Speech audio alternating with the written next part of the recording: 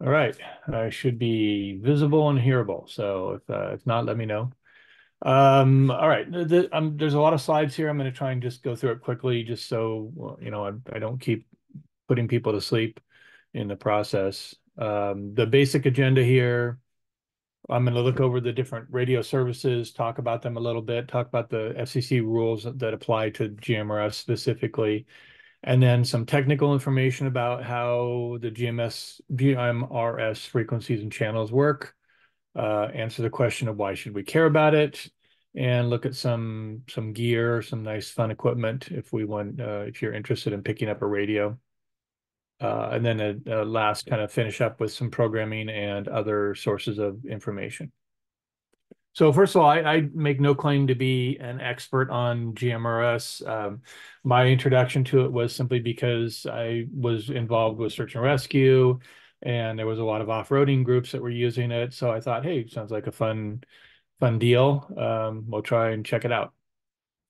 And then ultimately, I tried to get my family involved to get them to use radios without having to license them. That failed miserably. But I can always hope at some point. As far as the equipment, I'm attracted to blinky lights and buttons and knobs and that kind of thing. So I like having lots of different kind of radios to play with and look at.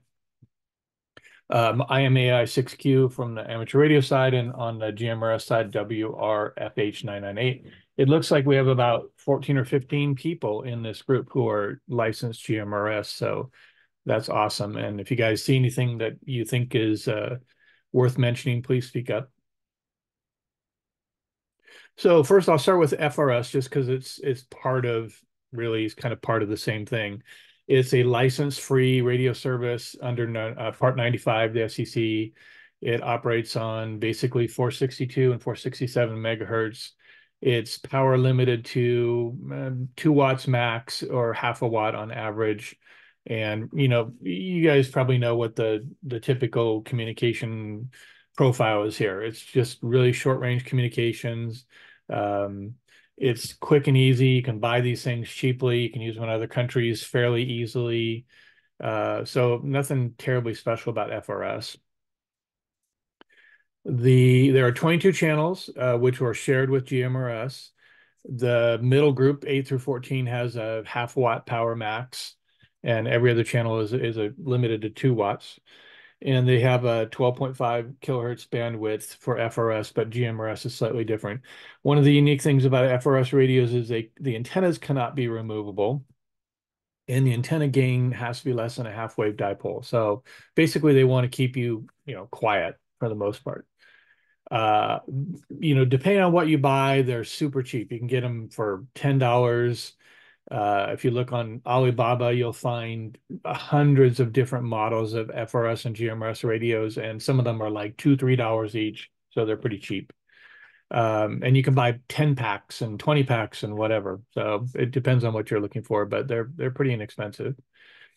It's not a super useful service for us. I mean, I think obviously we have better resources, and better usage of these kind of things, but so it is what it is. You're going to deal with a lot of chatter, right? You're going to hear baby monitors and music playing and children screaming over the radio and the whole bit. Typically these come in blister packs. People open the blister pack and the first thing they see is a big one on the screen. And that's how they start using channel one. So channel one typically is the most noisy out of the whole group. It's open unless it has a privacy code turned on, and we'll talk more about that in a little bit. FRS does have some unusual privileges, though. For example, you can use digital data with FRS and GMRS. So you can send location information, you can bidirectionally exchange digital data, text messages, that kind of thing. They can be automated, they can be periodic, manual. The limit is 1 second per transmission. Not a packet system, of course. And you can use it for one-way, bulletins like weather reports and traffic alerts, that kind of thing. Radios are supposed to be Part 95 approved. So if you buy a ham radio, which is Part 97, you will not be using it on GMRS or FRS and vice versa.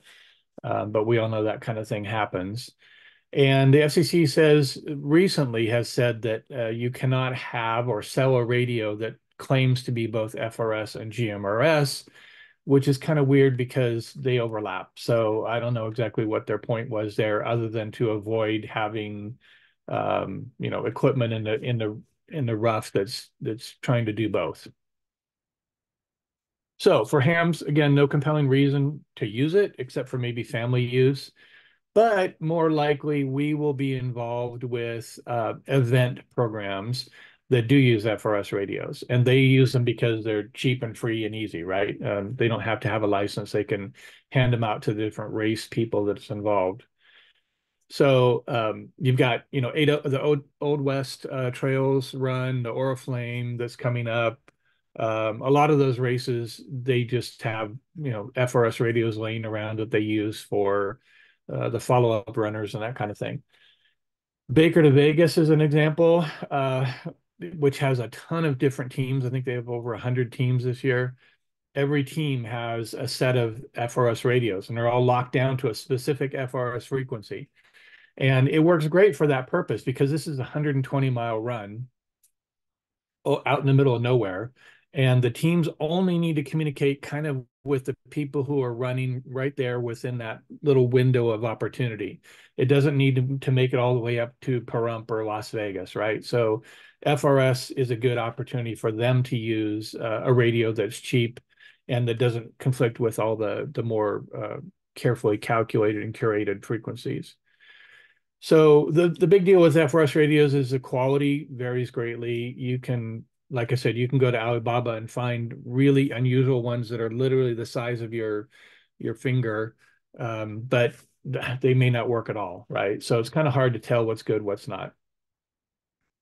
And that takes us to GMRS. So the idea with that GMRS from the public's perspective was somebody who needed more range or more features than what FRS had. It gave people an opportunity to step up and move into a better class of radio service. It does require a license from the SEC. It's $35. It's valid for 10 years. And if you remember a while back, the fee was $70. And you also may remember that vanity calls, you could apply for a vanity call, amateur call for free. But now you've noticed that the GMRS license is $35 and the vanity calls are $35. So if you're wondering where that dollar amount switched, that's why. So they operate on the same set of frequencies as FRS, so there's some overlap. And that's really where a lot of the confusion can come from, is like understanding which channels I can be on and what power and so on. GMRS obviously does have the advantage of you being able to use repeaters and higher power. Normally handhelds 5 watts up to 50 watts for mobile and base. The license application process, I mean, it's based, if you guys have a ham radio license, you're probably familiar with the licensing, the FCC website for that, cores and so on. So just, you already have an FRN, you would go in there, you would apply to a new class of service called ZA and fill out the name and address and all that kind of thing. But whatever's basically in your FRN right now. Takes about 4 to 6 weeks to process, and you're good to go. The only thing that's kind of weird about GMRS is you have to be 18 or older. So that's not a restriction for us. As amateurs, you could be, 10 years old and get a license, but for GMRS, you need to be 18. And there's an example of my call sign, WRFH998. Not easy to memorize these things, especially because we're used to the pattern we have in amateur radio. I saw somebody who posted their call sign here was WRTL. Well, that was easier to understand. Wordle, I could remember that, but WRFH, I have a hard time with. It does have some interesting license latitude, however, because you get licensed yourself, your immediate family is covered. And this includes like just about everyone on the planet. So your spouse, your children, they could be biological children, stepchildren, adopted children, parents and grandparents, step parents, brothers, sisters. You could have your in-laws be licensed or run under your license. Aunts and uncles, nieces and nephews. I think the only thing they didn't include was cousins. So maybe because that would be the rest of the planet, I think, at some point. You basically are responsible to control the radio, and you can actually, if you read the Part 95 rules, it says you can define what each person can and can't do. I think that's meant to just basically keep a handle on what, giving it to your kids or something like that. And then, of course, in an emergency use, it says the FCC specifically says anyone can use it. The only requirements for identification, just like I know, kind of like our ham radio identification, first transmission at least once every 15 minutes. You can use Morse code. Typically, that's on the repeater side. You can't use digital communications for ID. And also, you do have much better antenna options. The antennas can be removable. There's no limit to the gain on the antennas, so you can put up some good stuff. All right, so let's talk about frequencies and that kind of stuff. This is a list of the frequencies that are available in GMRS. Now, this white chart here came from, I think, Wikipedia, and it's got good information in it, but it's a little bit easier to visualize it in this format. And I like to think of these big three blocks. It helps me kind of in my mind put rules around where I can transmit at what power levels and so on. So you've got 22 channels. You got block ones, what I would call channel 1 through 7. You have a particular power wattage, so FRS. We'll talk about this in a second, but FRS is at 2 watts. You were at GMRS, you're at 5 watts. And then if you look at the block down here, for example, 15 through 22, which is typically where repeaters live, you can go up to 50 watts. So this little block diagram, and I'll explain where I got this, by the way, is kind of useful. The repeater channels are basically the same ones you've got here, 15 through 22. Sometimes they're referred to as R15 or 15R to indicate that it's a repeater, and it's a 5 megahertz up transmit on the repeaters. So where I got this information from, this company Buy Two-Way Radios has a lot of really good radios, not only GMRS, but also other services, including ham.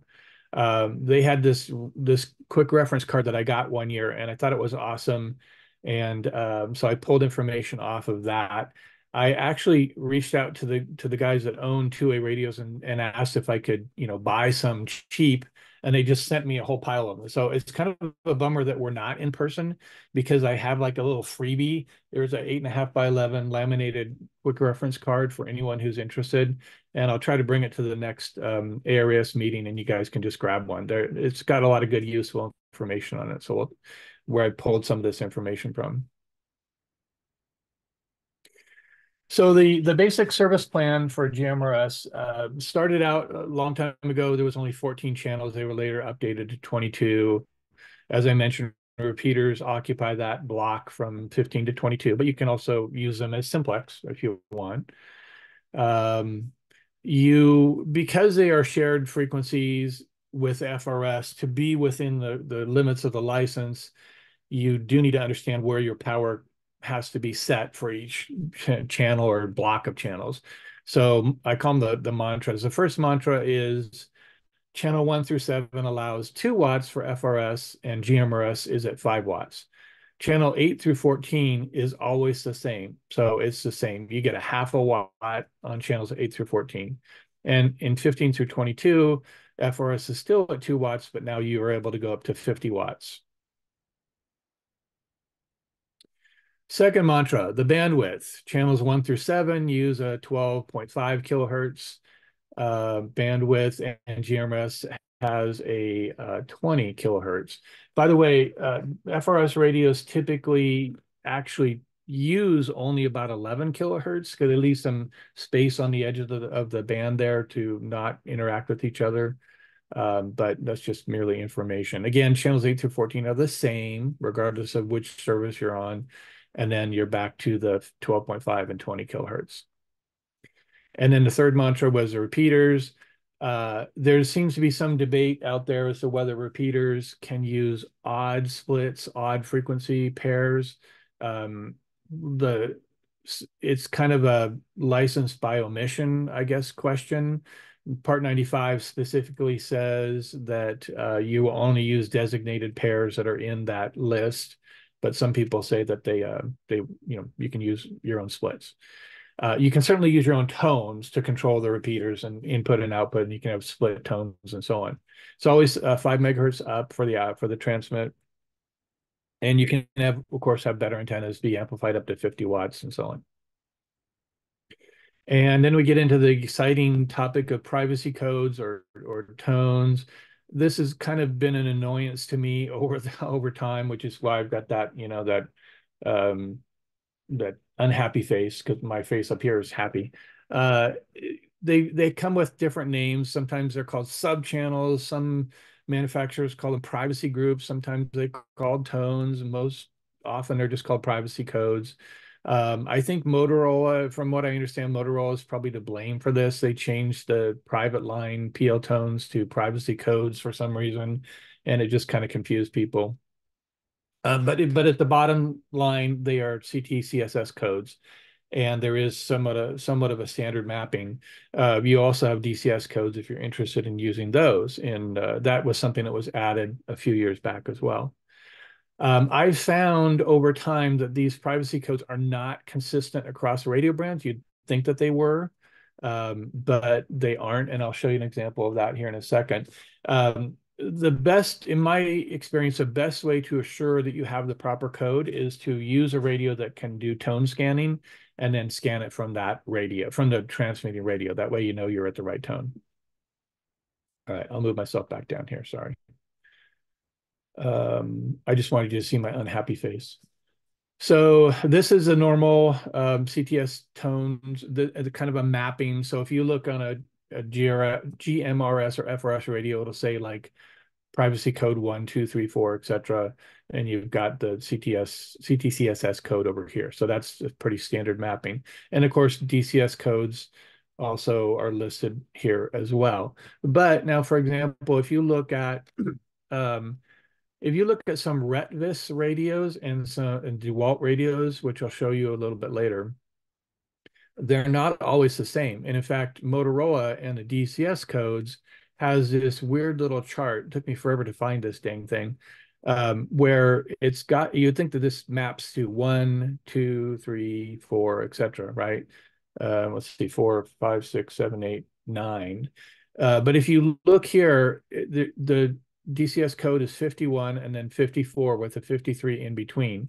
And if I go back a slide, you'll see that there is no DCS code between 51 and 53.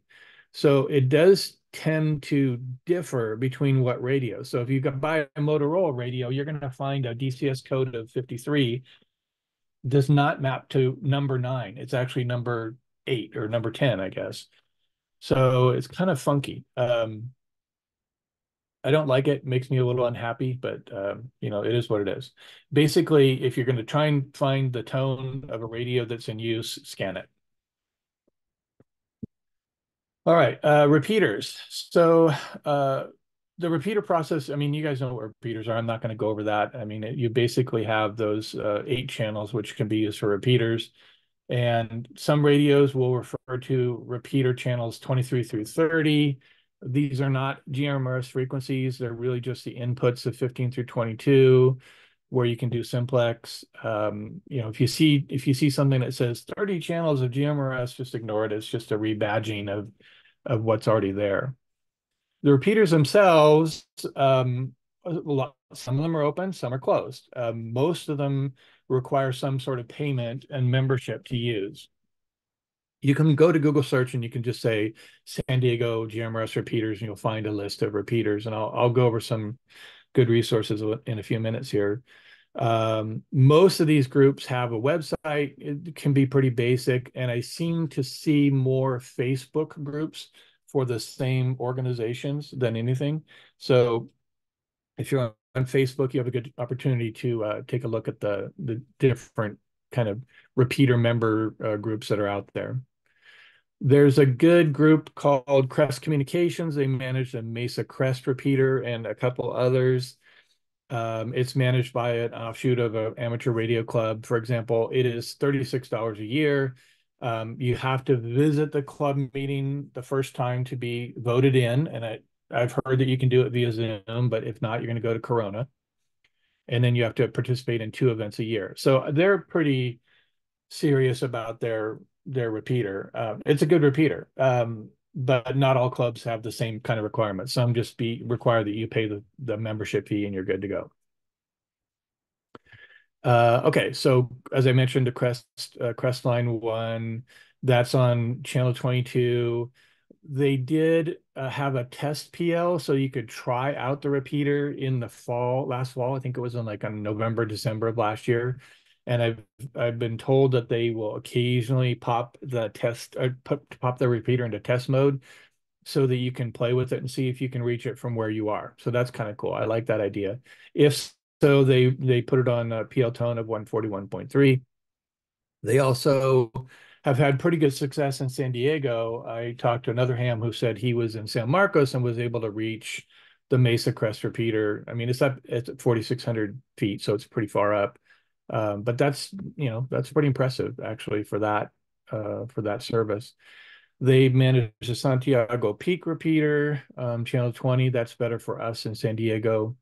And then they have a Victorville based repeater called Rattlesnake, which can never seem to hit. There's a guy on YouTube, if you know him, he calls himself Not a Rubicon. He's an overlander. He's got a repeater up in LA. It's free, it's open, no requirement for use. But the language can be really questionable on that repeater, and some people get offended pretty quick. And there's a lot of other kind of hacks going on with that repeater, so your mileage may vary. And then if you're going east, there is a nice repeater group in Yuma that covers all the way from basically the start of Inland Empire out through Phoenix, Flagstaff area. There's just a $36 a year membership. There's no, fancy requirements. There's one for Foothills. They call themselves Foothills 550, which is on channel 15. I don't know what the PL is on that. And then there's a couple in San Diego. One is at Mount Palomar.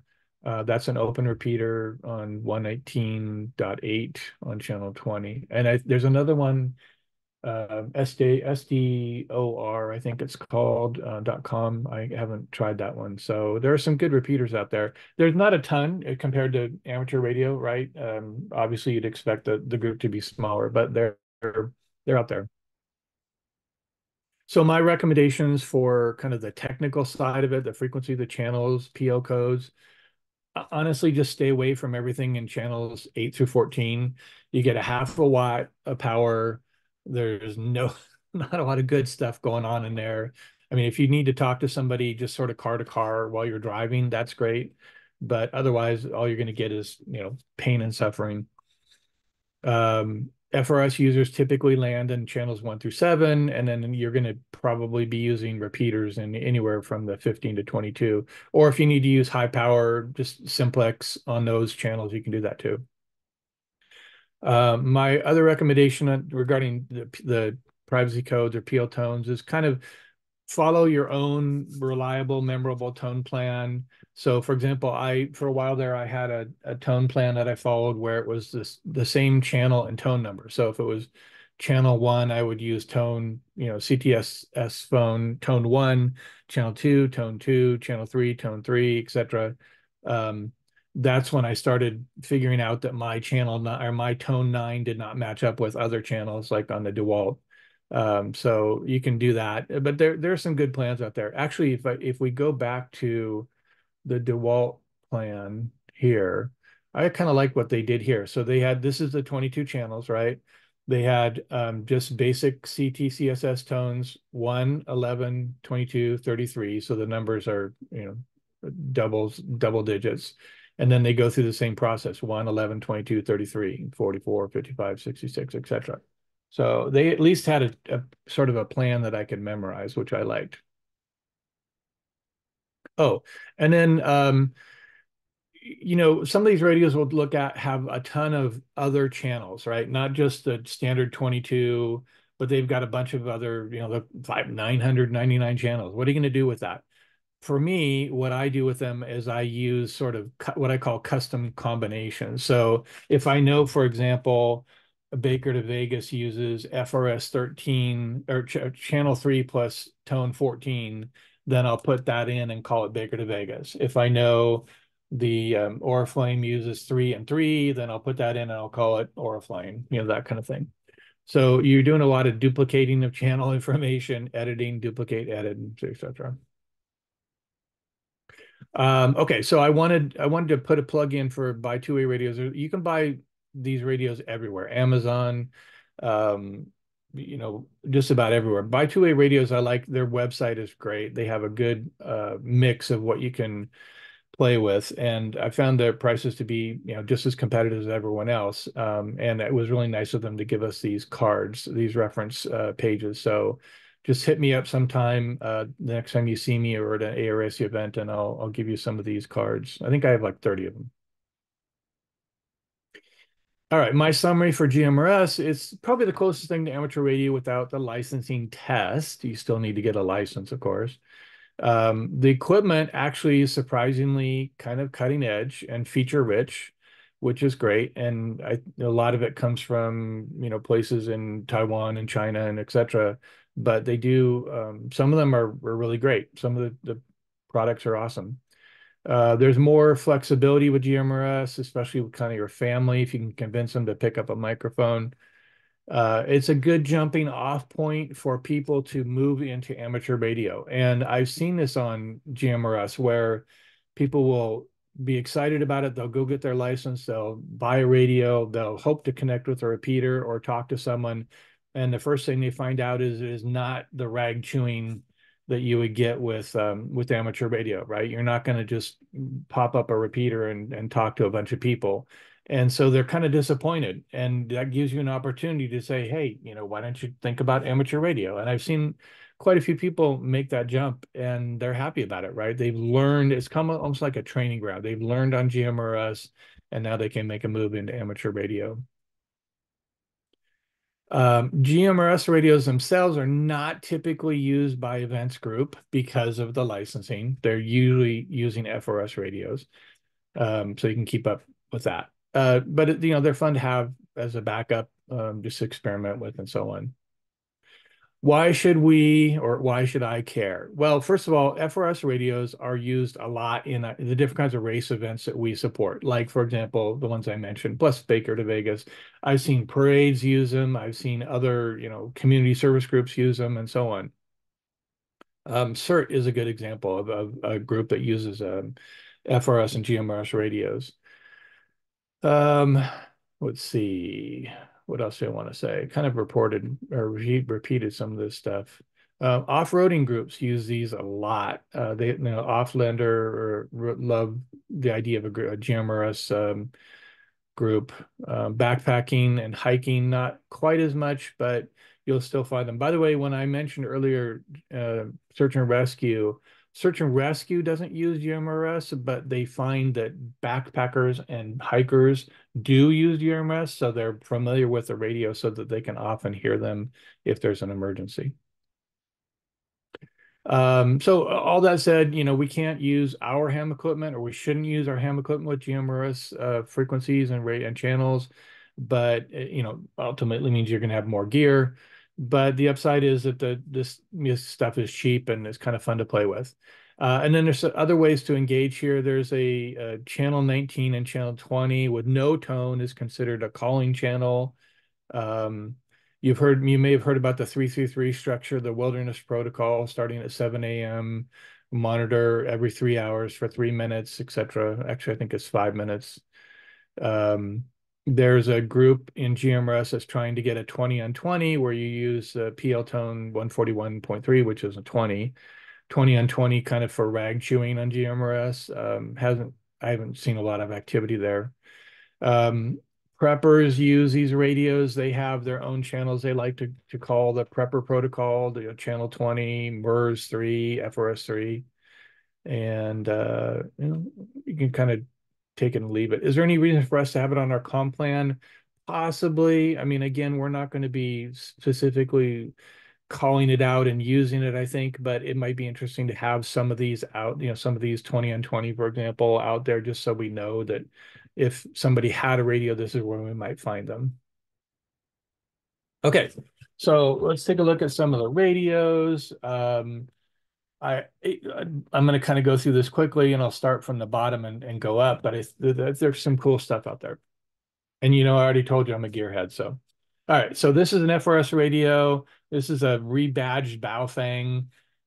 It's sold by Radio Oddity, but you can also just get the Baofeng G11 version. There's also this version actually. I'm going to move myself over here if you don't mind, because I'm going to block all these pictures.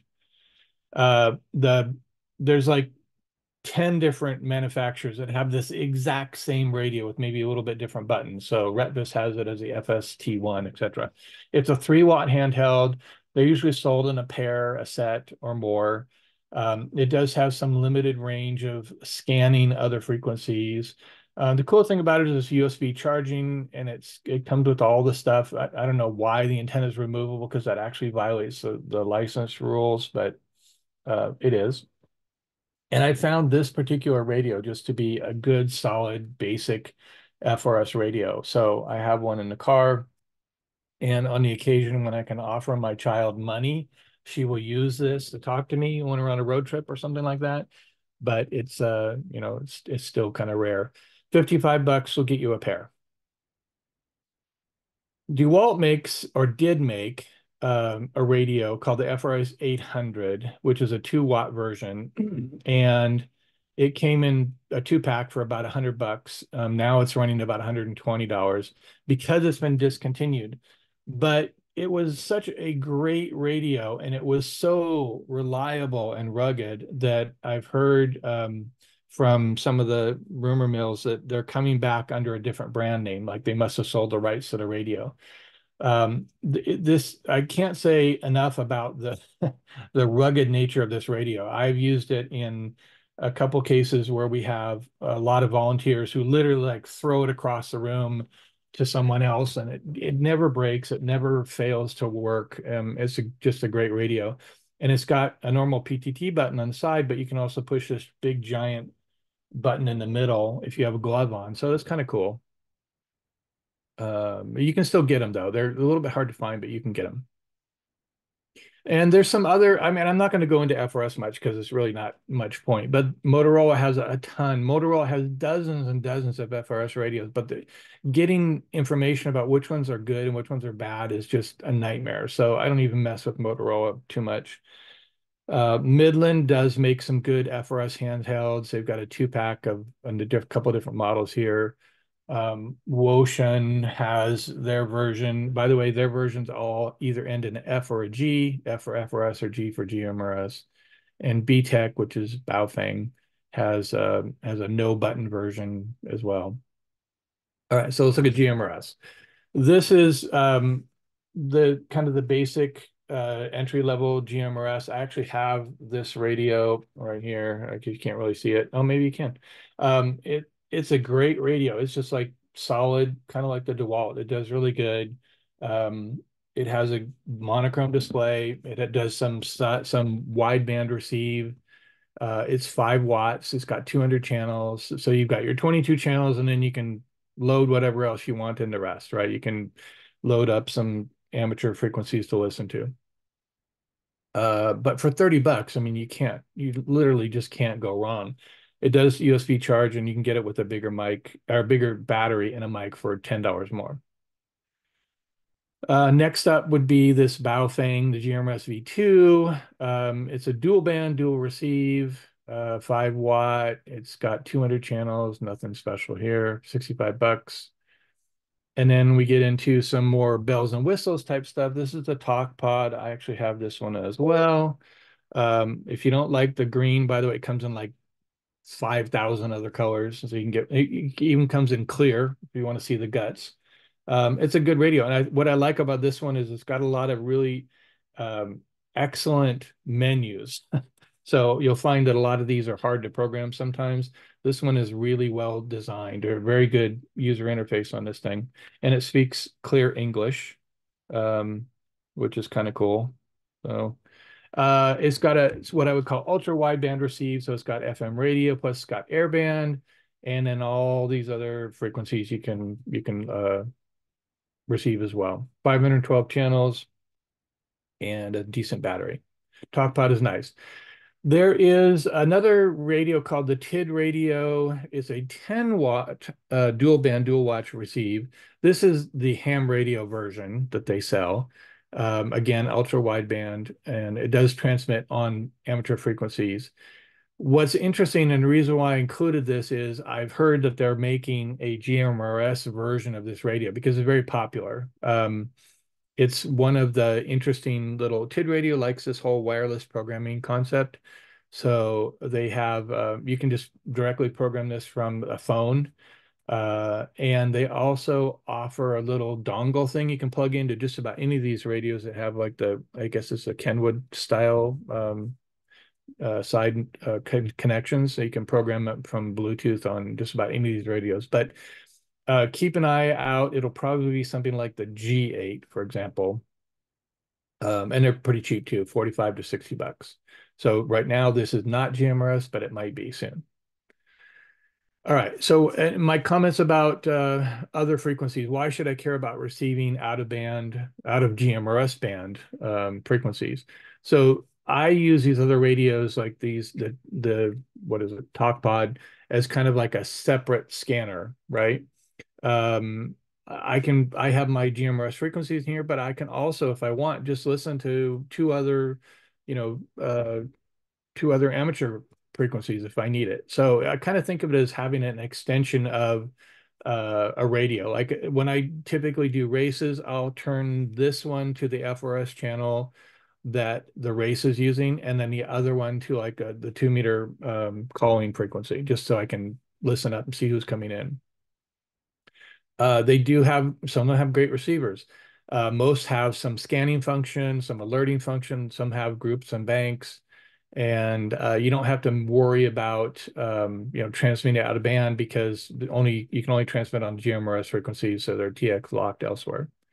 And then I can create, as I mentioned before, you can create those sort of custom combinations of things. Like I have one for Baker to Vegas and one for the Oriflame and whatever. So now let's look at some other interesting ones. This is the Midland XT511. I've got one of these here.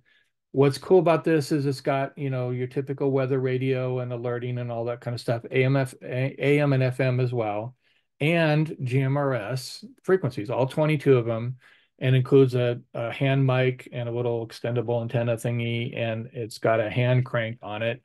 So you can literally like use it anywhere. It runs off of AA's, which runs off of a rechargeable battery pack that comes with it, external power, cigarette lighter, whatever. So it's $100, and that's kind of cool. I keep that one at home just in case, the world blows up and I need to hand crank my radio. And now we kind of move into what I would call the mid-grade GMRS radios.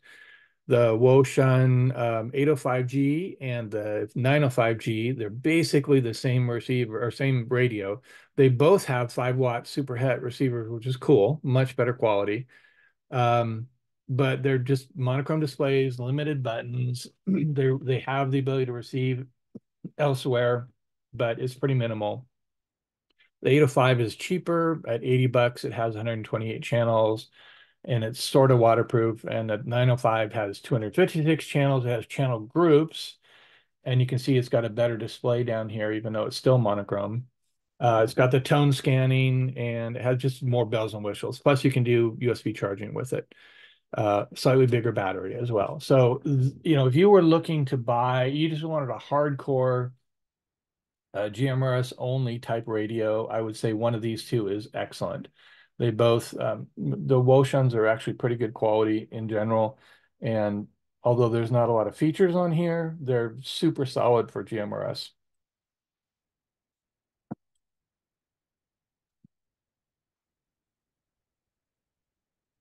All right, so next up would be this Baofeng GMRS Pro. This one's interesting because it includes a data connection. So it's $140. It's a 5-watt dual band, It's got the same sort of wideband receive. It has 200 channels. Sorry about that. 6 channel banks. It's got some stopwatch features and that kind of thing, a compass and a speedometer. But in my mind, the cool thing about it is it's got this data connection. So if you've got another radio, another GMRS Pro radio, you can send each other GPS locations. You can even send SMS type messages with the app. So it actually will talk to the radio and then send a message like, hey, I'll meet you over at, 46107, whatever. And then you can send the actual information. Um, so that's like pretty cool. I mean, it's getting into the realm of could be useful. As you can see, there's no big keypad, so you got to do a little bit of fancy programming on it, but it's got a pretty cool overall feature set. And it's got a big battery, 2600 milliamp. And the 935G is another step up. Now we're looking at about 150 bucks. There's a deluxe package which includes like dual batteries and some other stuff for 239. A little bit larger wattage, 5.5 watts. I still think it's going to be 5. It does have 1,000 channels. It's got the programmable buttons and that kind of thing. It's got the only thing that this one has that I guess is different is it's got a keypad. And it's got a channel wizard function, which helps with programming from the keypad. So if you need to, pop in a new repeater or a new frequency or whatever, you don't have to look through 27 different menus like you usually typically do on like a Baofeng, for example. You can pull up this wizard and it asks you the important stuff, and then it programs a frequency for you. And it's got a cool little thing where you can actually see what buttons you've assigned to the programmable function keys, because I'm always trying to remember what I put in what key, but this one has got like a little page that pops up and shows you those different things. Kind of neat. And then this is kind of what I would call the top of the line handheld at the moment. The Wouxun Q10G, it's 200 bucks, which is a lot. It's a 6-watt radio. Um, it is ultra wideband. Again, it just receives just about everything, including some fun little frequencies that we might use. It even says it has 40 receive-only CB channels, AM, FM. I'm assuming LSB at USB, but I don't know. I mean, I've not played with it, so I can't answer to that, and they don't have much information there, but it says it receives some CB channels, so who knows? It has the same sort of features as the earlier one where you've got the GPS location tracking. By the way, all this stuff has to be across simplex. It can't be on a repeater. It's got a caller ID. So if you've assigned your name and call sign to a radio, then when you call people, it'll pop up on their display. It's got the same kind of glitzy stuff like clocks and timers and stopwatches and so on, and tone scanning.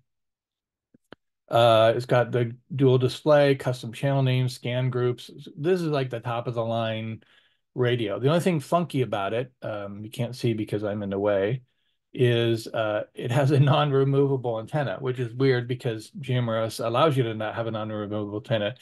But what I've heard from people is that it's really just Loctited in. So if you take a wrench and be super careful about it, you can wrench this dang thing off. But that's the only complaint I've heard about this radio.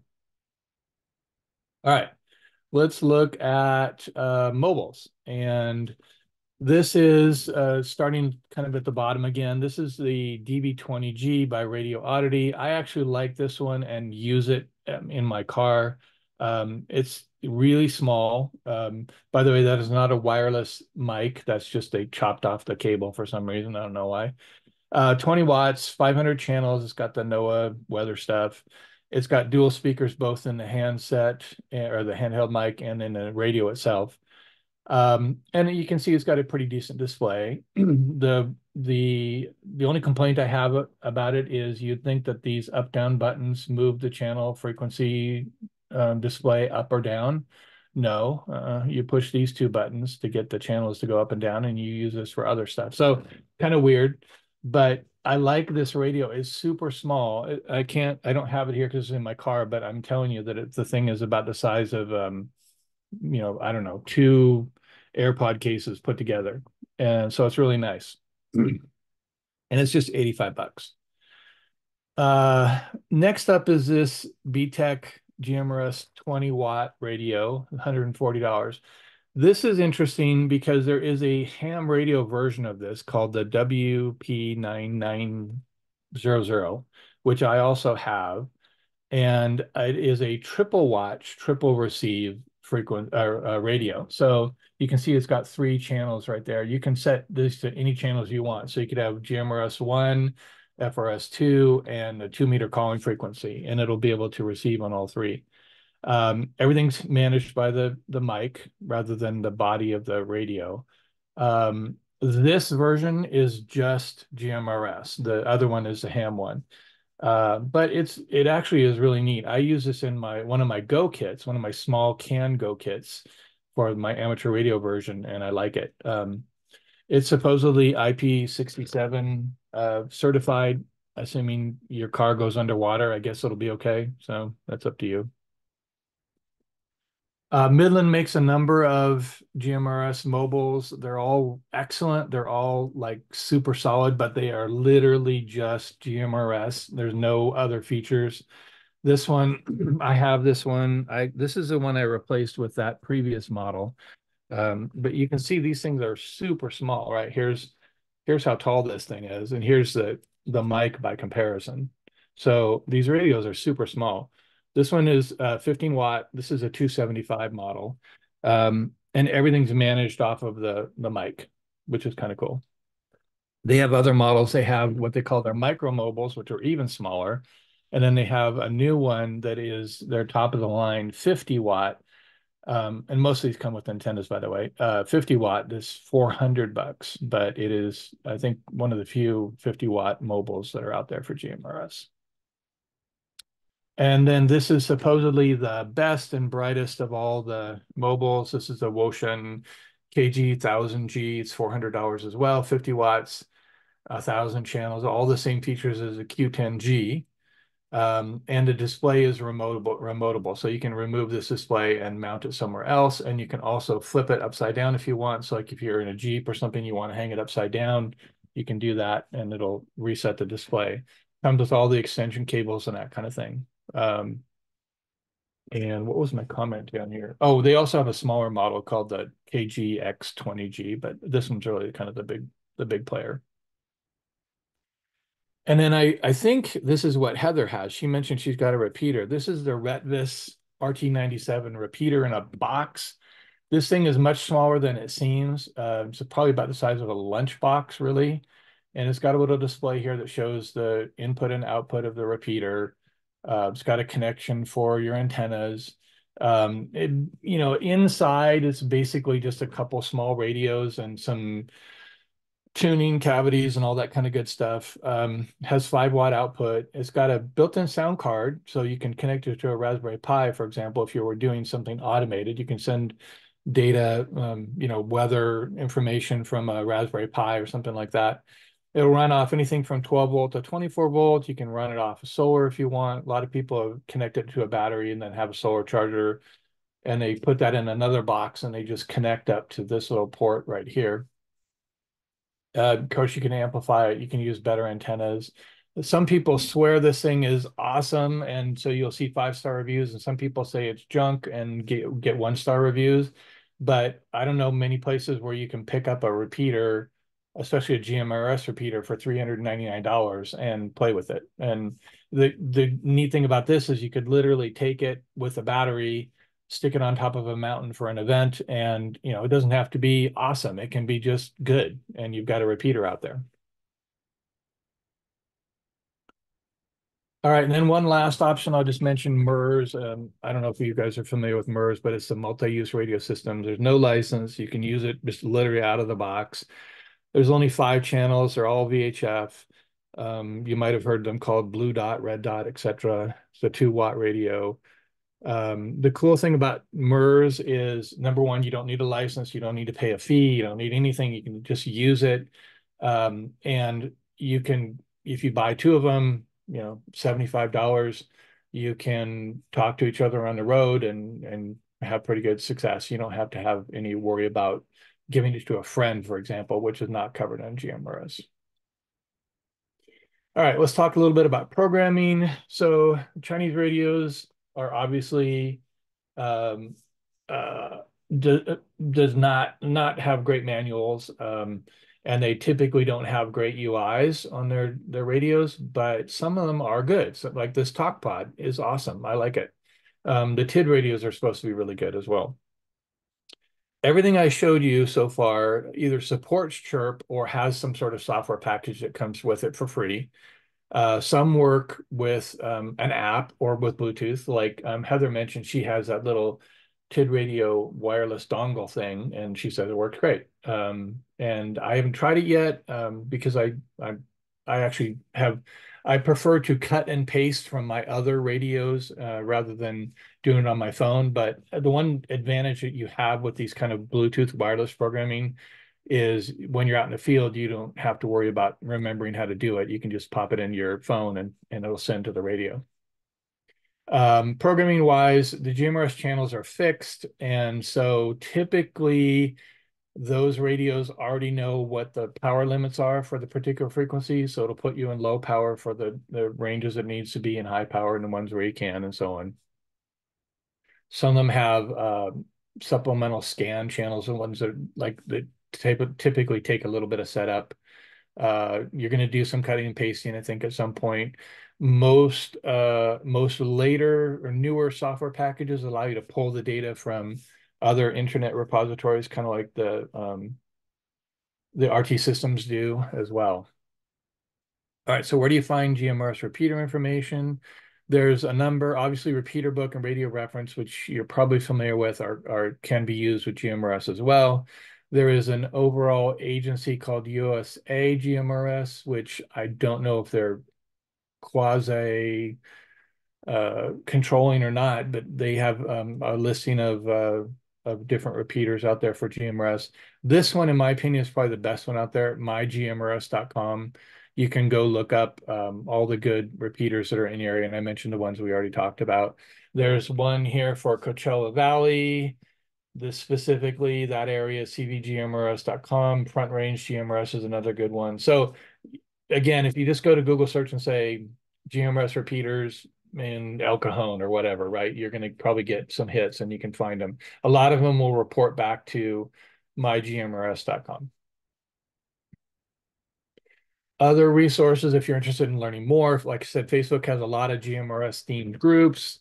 You can go to the FCC website and look up people by their call sign. You know, that's basically a public resource as well. It doesn't have a QRZ type website, but you can do it on the FCC website. Reddit has a lot of good discussion groups on how to utilize GMRS, especially with groups and events. So there's some good information there if you want to go be a part of that and just like learn more about different groups are using them. A lot of local CERT groups use those radios. San Diego CERT, I know, has their own communications plan, and they have reference to those radios in their communication plan. As far as equipment goes, YouTube is kind of the go-to place for reviews. There's, I mean, you'll see like just about every day there's a new review of some piece of GMRS equipment out there, so you can go watch videos to your heart's content. And then, of course, if you join a local repeater group, you'll have opportunities to meet with other people as well. I don't know about driving to Corona, but you know, you can find some people locally. So my grand summary for all this is I view FRS as a tool to help me with events primarily, right? I don't really use it. I wouldn't put my family using it. I would probably just use GMRS. But when you're working with other events and public groups and nonprofits and so on, they typically are using FRS. So think of it as a way to better assist that group you're helping with. On the GMRS side, you can look at it for just your own hobby. Like, how can I support my own interests and my own hobbies? Maybe I'm part of an overlander group or something like that. And of course, if you're like a gearhead like me, you're into equipment, there's lots of fun radios to play with. My only kind of final thought here is keep an open mind about GMRS. It's not amateur radio. We all know what amateur radio is. But it's still decent, right? Don't knock the people who are out there, especially the non-hams, who are trying to learn and starting with GMRS, because really we can pull them into our world. Um, based on the learnings that they've gotten over time through GMRS. So I think of it as a stepping stone to get more people into amateur radio. And then I was kind of keeping an eye on questions. The only question that came up was, does GMRS use digital modes? They allow that limited use of digital that I mentioned before, like for GPS locations and small text messages and that kind of thing. But other than that, there's not much going on with digital. And I'm happy to answer any other questions if people have them, or if you're an expert in GMRS, I'd love to hear your comments as well. We have 6GM question. So the Anytone radios, 868, 878, are I believe that they're part 90 and part 90 or part 95 and 97. So they are available for GMRS. Yeah, I didn't include any of the anytones. I probably should have. Yeah, I've heard the same thing. I've heard that there are a couple other manufacturers that are trying to do the same sort of thing. I don't know where TalkPod, I don't know who TalkPod is, but they are aiming for that same kind of route. I didn't include anytone because I wasn't sure about their whole focus has been primarily on DMR lately. But yeah, I've heard the same thing. I just don't know whether it's true or not. So, can you use a ham 440 band antenna for GMRS? You probably could. I think you're going to have to tune it, right? Um, it's not going to be right exactly on the same frequency, but yeah, there's no reason why you couldn't. Yeah, and a lot of these radios, so keeping to the letter of the law, we can use our radios for amateur radio, and these are radios here can be used for GMRS. But obviously, there's a fair amount of overlap in what is possible, especially if you have access some hidden features in your radio. So a lot of radios can transmit and receive in either the amateur radio bands or the GMRS bands. Um, yeah, I won't say much more than that. Other questions? Probably a silly question. Are there vanity GMRS calls? Can you get away from that pattern? Probably not. I wish. No, I've never seen any, but it would be kind of interesting. Yeah. Well, there was one website that did say you could apply for a specific call sign in GMRS, but I was never able to see that personally, so I don't know if that's true or not.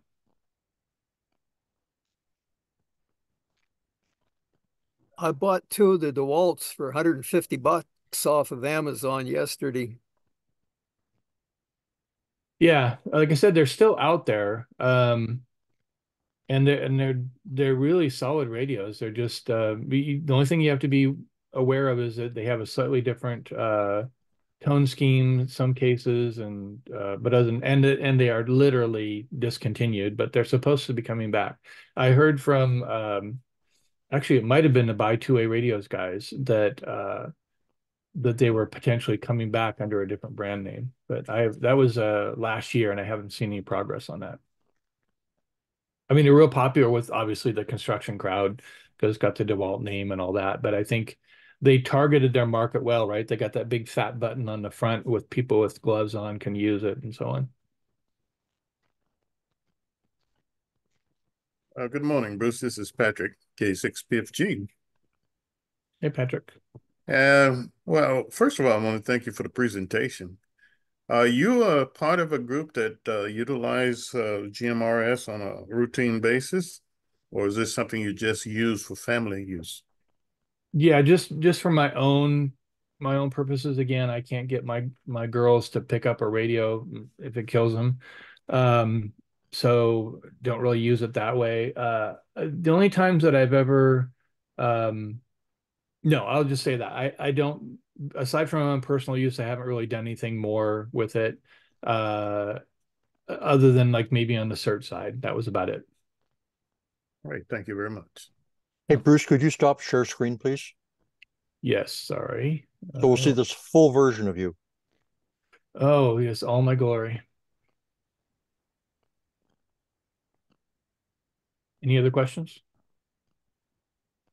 Well, I mean, with 15 of the 40 or so people here being licensed on GMRS, I'm sure we've got a good range of experience and knowledge. So it sounds like we really have a good cadre of people that people can go to ask questions and get answers.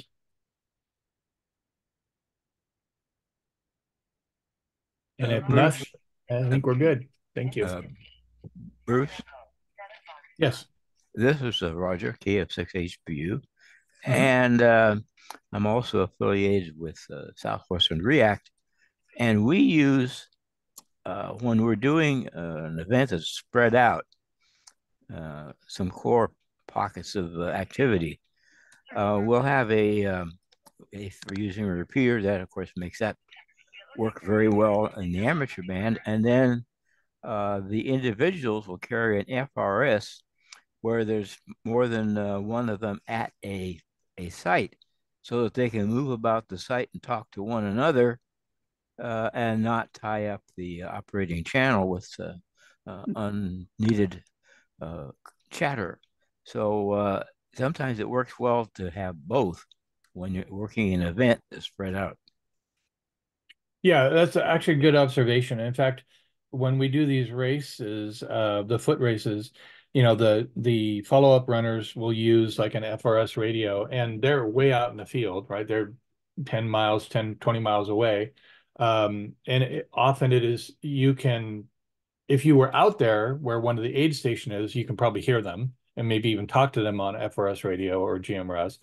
But when you're back at like net control, you can't hear squat.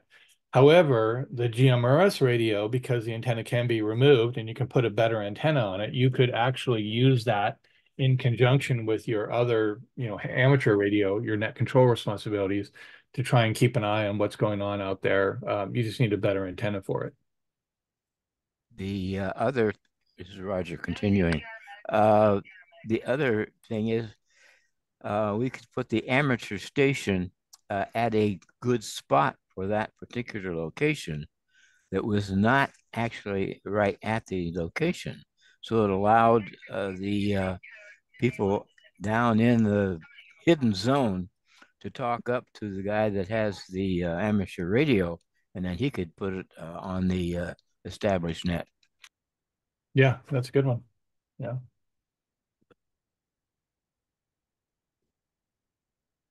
Okay, I see Heather posted a link to that wireless adapter, the TID radio thing. I think it's like 25 bucks or so. So it's pretty cheap. I guess that's for me, Rob, Dave. So I'll hand it back.